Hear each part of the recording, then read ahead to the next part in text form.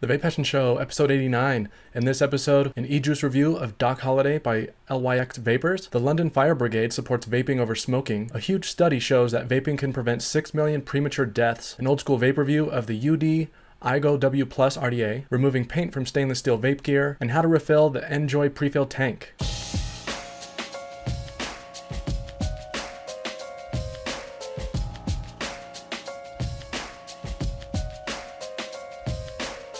Hey, welcome back to the VapePassion Show. I'm Alex, this is episode 89, and I'm recording this on Sunday, October 7th. If you're planning on buying a vape product anytime soon and you want to support the show, go to vapepassion.com/vendors and buy from one of those links. There are more than 50 popular vendors listed. I'll get a small commission for referring you, but it doesn't cost you anything extra. And if you don't want to listen to this whole show, most of the segments will be published separately in the next few days. So I hope you all had a good week. Mine has been busy, like usual. This weekend has been different for me, though, because my wife and daughter went to Colorado Springs to visit her family for the weekend, and I stayed home to get some work done. So I've had most of the weekend to be productive, and my brother actually came over unexpectedly with some pumpkin beers yesterday, so we had a few beers, played some co-op of that new game Cuphead on the Xbox One, and I had a really good time, and it was nice having a little break like that, because I don't usually get breaks like that. And, I had to kick him out a little early, though, so that I wouldn't squander my time when I should be using it to get work done, but it was still a lot of fun. And while we're on the topic of gaming, I know a lot of my listeners are gamers. Have any of you played Cuphead yet? That game is so good, but also so hard. If you're not familiar with Cuphead, it's a new indie game designed in the theme of 1930s cartoons. The visuals and audio are just amazing, and I've never seen a game so unique and beautiful. So anyway, there are two types of levels in this game. There are run and gun levels, like Contra or Metal Slug, and then there are boss battle stages. There are no checkpoints at all in this game, so if you die, you have to start all the way over from the beginning. And those levels, they're not short or easy. You can spend an hour just trying to beat one boss. It's frustrating, but fun at the same time. Cuphead, it's only $20, and I think it's totally worth the price. If you've played it, let me know your thoughts. And have any of you played it co-op yet? You'd think it would be easier with some help, but it's not. I think it might even be harder, because it seems like the difficulty adjusts, and also there's just so much going on the screen that it's so easy to get the players mixed up. Okay, enough gaming. So as for vape stuff this week, I got a couple of things. First, 8Vape came across my vlog from a few weeks ago where I talked about the drama that they had to deal with in regards to the Goon 1.5 RDA. They wanted to show their appreciation by sending me some goodies, and they sent me 2 Goon 1.5 RDAs. So how awesome is that? That's really cool of them to do, and I'm really appreciative.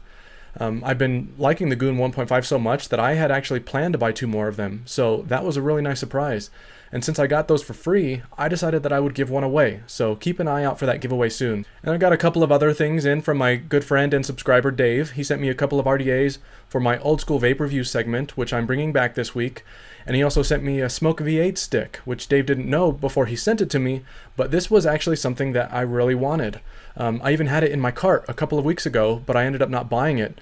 And I've been wanting this because I have a Smoke TF V8 tank, which this device is usually packaged with, and because I wanted something slender but powerful. And that's the nice thing about mech mod tubes, except I don't like to carry around mechs. So this is perfect for me. I've been using it non-stop since Friday, and I love it. There's really nothing special about it. It's just a 40 or 50 watt regulated device with a firing button and an internal battery. But that's all I wanted, so this will be my new walking to work device. Okay, well, let's jump into the topics this week. Let's do an e-juice review of Doc Holliday by LYX Vapors. This was sent to me for the purpose of review by LYX Vapors. You'll find the link in the show notes if you want to check them out, or go to vapepassion.com/LYXDH. So they sent me Doc Holliday, which is from their classic e-juice line, which I believe is designed for beginner vapors. Doc Holliday is a traditional tobacco. It's 70 VG, 30 PG e-juice, and comes in 0, 3, and 6 milligrams nicotine. The smell is interesting. The first smell I get is sweetness, but not like a candy sweetness. It kind of reminds me of a vanilla flavor. That seems to be the dominating smell. I also get just a hint of tobacco. It's kind of like a pipe tobacco smell, but not extremely rich. I'm vaping this on the Icon RDA built at 0.28 ohms on top of the Smoke Alien at 100 watts. This has a very unique flavor. It's just like the smell, but still not what I was expecting. The vanilla taste is dominating, but it also has a slight tobacco flavor. The tobacco flavor is not strong, and it's not rich. It doesn't make me think of a cigar or pipe tobacco. It seems almost like a mix of mild pipe tobacco and maybe even a little bit of cigarette tobacco. I know when people think of the taste of cigarettes, they think of a gross taste, but this is actually pretty good. I think that vanilla flavor does a great job in this mix. It's really smooth too. The flavor is smooth and thick, and at 6 milligrams nicotine, it's not harsh at all. So yeah, this was a surprise for me. I like it, and I think this would be pretty appealing to a smoker just getting into vaping. So if you're interested, go to vapepassion.com/LYXDH so that they know I sent you, and or check the link in the show notes. It's a little pricey at $19.99 for a 60 ml bottle, but that price isn't too bad for a quality e-juice. Okay, and now some quick news out of the UK. The London Fire Brigade supports vaping over smoking. So the London Fire Brigade just recently published a blog post announcing that they welcome Public Health England's support for electronic cigarettes as a method to help smokers quit smoking and to help prevent smoking-related fire deaths. Dan Daly, the brigade's Assistant Commissioner for Fire Safety, said that their statistics show that there have been over 3,580 smoking-related fires in the last 3 years, while there have been only 15 caused by electronic cigarettes. He also mentioned that the London Fire Brigade has no recorded deaths or injuries caused by vaping or vaping equipment catching on fire, although he did say that there is some risk of fire from people leaving their e-cigarette charging while overnight or for extended periods of time. So he does suggest charging only when you're awake and near your device, and that users should always use the correct type of charger for their vape. And I believe this is the same fire department that supported the use of electronic cigarettes last year too, saying pretty much the same thing, that vaping is much safer than smoking as far as fire risks go.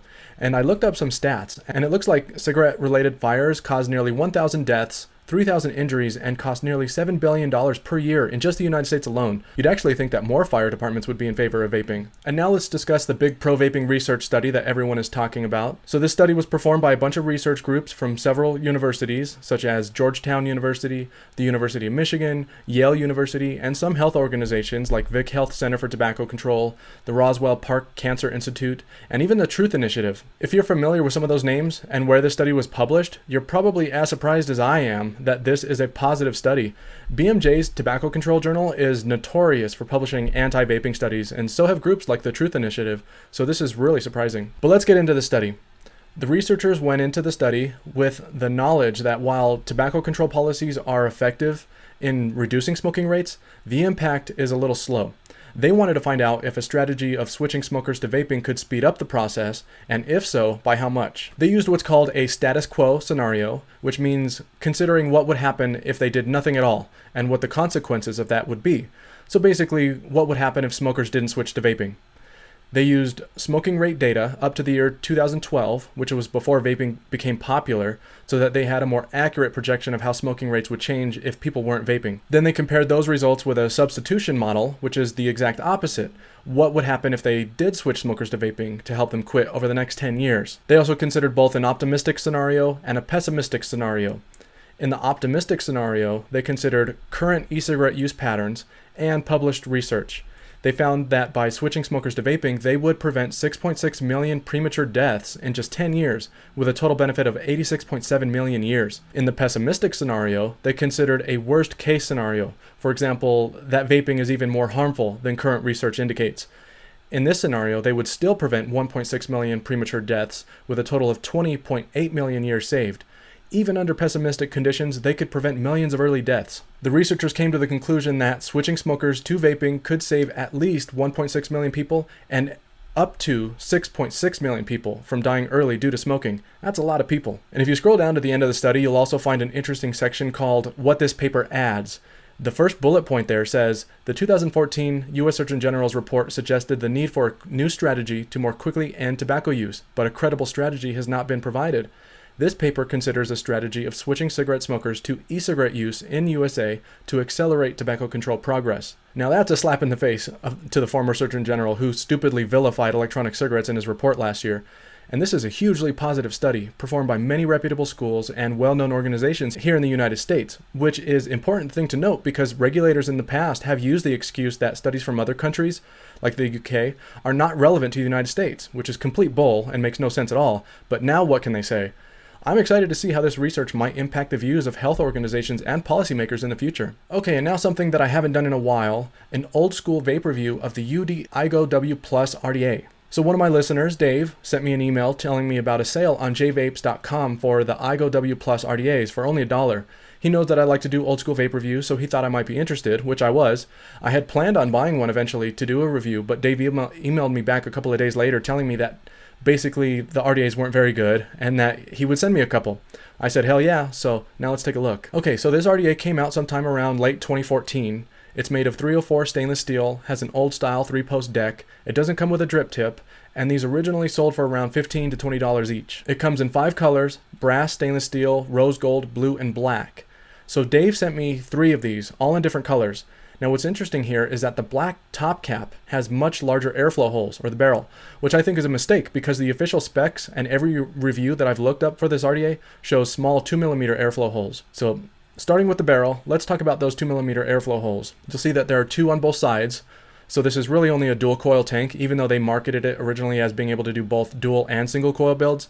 Technically, yes, it can do both dual and single coil, but you can't close off one airflow hole, so you have airflow coming in and not hitting the coil. The airflow holes are so small that you could just close one side off with your finger if you wanted, but that's not a comfortable way to vape. It's a dual coil device. When you take the barrel off, you'll see the deck. This is about as basic as it gets, and this was actually pretty common back in 2014.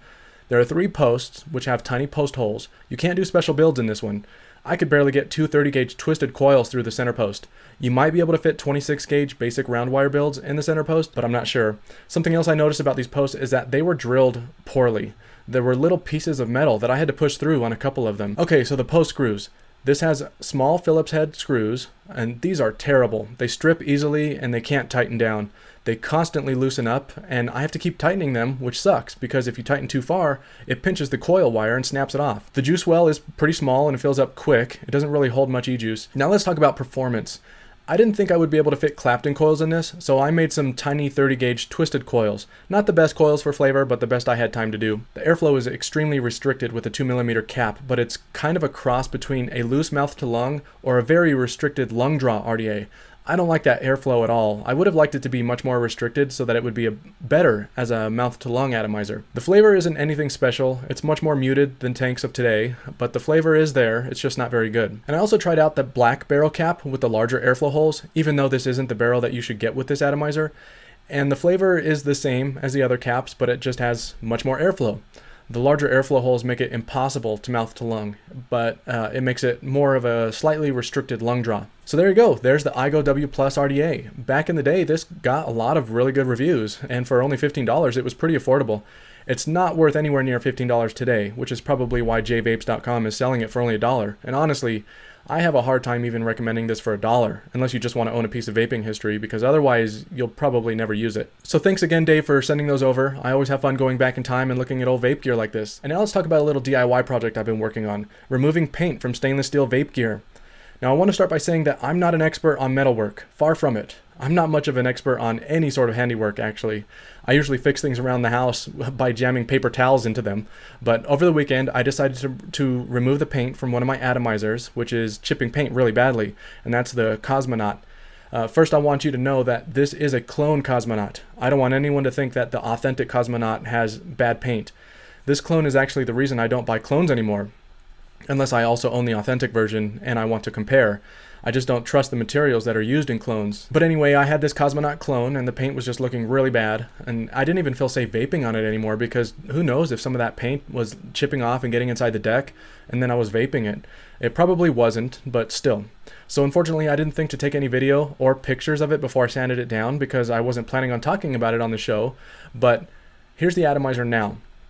I think it looks pretty good. It could probably be better, but my hands got so cramped up that I think this is good enough. After getting the paint off of the Cosmonaut, I thought this might be something that some of you might be interested in, so I decided to start the Icon RDA, which is another one of my clones. But like I said, I only buy clones if I want to compare it with the authentic, and that was the case here. I actually got the clone Icon before the authentic was even released. I wanted to see how close the clone would be, and in case you're wondering, it's pretty much an exact duplicate. It's crazy how fast and accurate these machine shops can clone things. So anyway, here's what I used for the Cosmonaut and the Icon. I have some grade 3 steel wool, which you can get from Home Depot or Walmart for less than $4 for a pack of 12. And this is very coarse grade of steel wool. If you want to be extra careful about not scratching your gear, you might want to get something finer, like number 2 or even number 1. But just know that it will take much longer, and I mean much, much longer. The thing about steel wool is that it scratches metal. Not large scratches, but you'll end up with a matte finish rather than a super shiny metal. If you want shiny metal and you don't mind putting in a lot of work, most people suggest starting with the finest steel wool or sandpaper that you can find and moving up in coarseness until you get the results that you want. Then you'll need to work your way back down to a very fine grit wool or sandpaper and then polish it up when you're done. And you want to do this over a workbench or something because the steel wool falls apart and makes a mess, and you definitely don't want little metal slivers all over your carpet. You might also want to wear work gloves because you'll probably get slivers in your fingers too. And since little paint particles will be floating around, you should use a mask too so that you're not inhaling that stuff. After doing the bulk of the work with the steel wool, I moved on to detail brushes, which I got from Harbor Freight for $2. There's a vinyl brush, brass brush, and a steel brush, and they look like toothbrushes. I used the steel brush after removing most of the paint from the RDA to get into the little nooks, like the etch design, the lettering, under the top cap, and in the airflow holes. When I was done, I cleaned the RDAs by hand and then threw them both into the ultrasonic cleaner. The Cosmonaut clone came out looking great, in my opinion. The Icon seems to have a different kind of paint on it and needs a lot more work. I managed to fade it, but I couldn't get it to look like shiny steel. I'm sure with some work I can get it though. I might rig something up using my drill or something sometime later. So yeah, that's what I've done so far. Like I said earlier, this isn't something that I have experience with, so if you know of a better method, which I'm almost positive there is, please let me know because I still have a lot of work left on that Icon. Alright, and the last topic for the show this week, how to refill the Enjoy pre-fill tank. I did a review of the Enjoy convenience system, which is basically Enjoy's vape pen kit, but that's what they call it, and it's one of my most popular videos ever. I think it's because it's a beginner setup that's extremely accessible, because I mean you can find it at Walgreens and 7-Eleven. Or at least you used to, I don't know anymore. In my original review, I mentioned that other people online have said that they've been able to take the pre-filled cartridge or the tanks apart and refill them. I've tried many times to get it apart with no luck, but this weekend I was determined to do it, even if I had to break one of them apart. And I'm happy to say that I figured it out, and I have done it now on 3 tanks. From what I read online, people have said that you should put the tank on a device and rock it back and forth while forcefully pulling upward. That part is true, but I found that it helps to get the separation process started with some pliers first. That inner part of the tank that screws onto the vape pen is glued to the tank. I wrapped some paper towel around the metal part of the tank so that I wouldn't scratch it, and then held it tight with some pliers while turning the plastic part of the tank really hard with my hands. That seemed to loosen up the glue a bit. You don't have to use a paper towel if you don't care about scratches, but I didn't want to scratch it. Some rubber coated pliers would probably be even better for this, but I don't have any. When you have that part done, screw it back onto your device. At first I was worried about damaging the vape pen by pulling so hard on the tank, so I put it on top of an old mech mod with an ego adapter on top. But after getting the hang of the process, I don't really think that's necessary. If you do have an old device that you could use for this, I'd recommend it because over time you might damage the vape pen, but I don't know, maybe you won't. Anyway, pull up with some force, rocking it back and forth, and it'll pop right out. Inside the tank, you'll find some sort of wicking material, which looks like cotton. It sits on top of a plastic circle built into the tank. On that circle is 4 small bean-shaped holes that allow the e-juice to pass onto the wicking material and then onto the wicks on the base. You have to push some of this wicking material out of the way to refill the tank. I tried to fill it up without moving, and the e-juice just sat on top of that cotton ring, so it wouldn't go through. I don't think you'll be able to refill this without some blunt tip syringes, which you might have if you've ever made a DIY e-juice. It might also be possible to use a glass dropper tip to push e-juice into the tank, but I didn't try it. Once it's filled, push the base back into the tank until it sits completely flush on your device again. You'll probably want the wicks to sit directly next to one of those wicking holes, but I really don't know if it matters. And that's it. It should be good to use. Okay, so I have a couple of things to note after doing this and using the tanks again. First, I don't think you can do this indefinitely. One of the tanks that I did this with eventually got really loose. When I screwed it onto the device, the tank started spinning separately from the tank base. So I would worry about the tank coming off in my pocket. Another thing to note here is that Enjoy uses a very high nicotine e-juice. I believe it's 48 milligrams nicotine. So if you don't have high nicotine e-juice, it might not be as enjoyable. I also think that they use nicotine salt-based e-juice. So if you find that after refilling it that you don't like it as much, consider buying some high-nic nicotine salt e-juice. So that's about it for refilling the tank. Okay, now for anyone who really wants to nerd out, I also fully tore down the base. There's a plug in the bottom that holds in the positive pin that pops right out, and this coil is a single-spaced vertical coil surrounded by 2 pieces of wicking material. It looks like cotton to me, but I don't know for sure. I also don't know what the coil wire is made from, but I did a little bit of detective work. I compared it to various different wires, and I'm pretty sure that it's 30 gauge wire. The inner diameter is 2 millimeters, and it has about 7 wraps, with 1 short and 1 long lead. And if you put these tanks on an ohm reader, they read 1.44 ohms. So using an Ohm's law calculator, it looks like this could be either Kanthal or nichrome N80. It's definitely not stainless steel or nickel. I'm leaning towards N80 based on the specs. I only mention all this just in case you're wondering. I think this tank would be way too hard to rebuild a new coil on. I bet some of you out there could, but personally, I'd rather just go out and buy a new one. Alright, that's the pre-filled tank from Enjoy. Finally! I hope that helps some of you out. Okay, that's all I have for this week. You'll find the show notes for this episode on VapePassion.com. Just do a search for episode 89. If you want to support this show, consider donating to my Patreon page at patreon.com/VapePassion. You can follow me on Twitter at VapePassion, and I'm also on Facebook. If you like this weekly show, please consider giving me a thumbs up on the video, and subscribe to my channel if you're not already a subscriber. You can also subscribe to the podcast version of this show on either iTunes, Stitcher, or Google Play. If you'd like to get notifications of new reviews or of this show, you can sign up to receive my weekly email on VapePassion.com. And if you have any questions or comments, feel free to email me or leave a comment on one of my videos. Alright, I'll see you next week.